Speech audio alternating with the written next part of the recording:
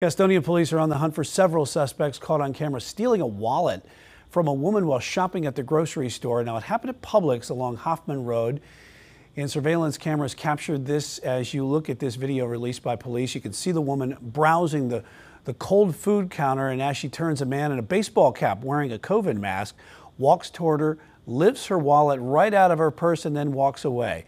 Authorities say the man in the blue hoodie, watching it all unfold, was in on it. And then just 30 minutes later, the suspects traveled to Home Depot, and you can see the man in the blue distracting employees while the person in the white shirt buys nearly $3,000 worth of gift cards.